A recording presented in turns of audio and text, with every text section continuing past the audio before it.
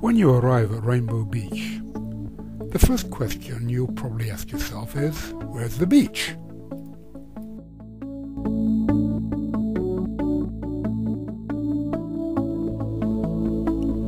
You do have to walk away to find it, and when you've found it and walk along it, you'll come across the cliffs of differently coloured sand, which give it the name of Rainbow Beach.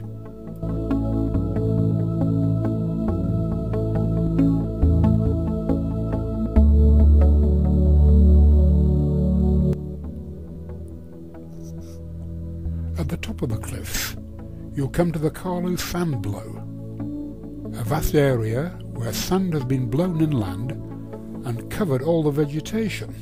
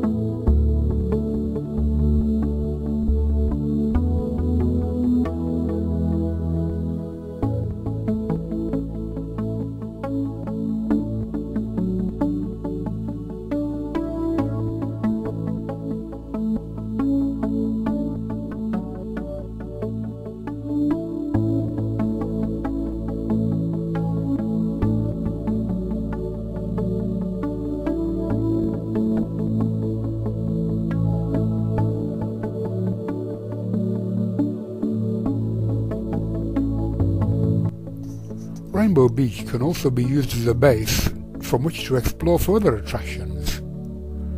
The ferry to Tin Can Bay to watch the dolphins, or from Point Inskip, catch the ferry to explore Fraser Island.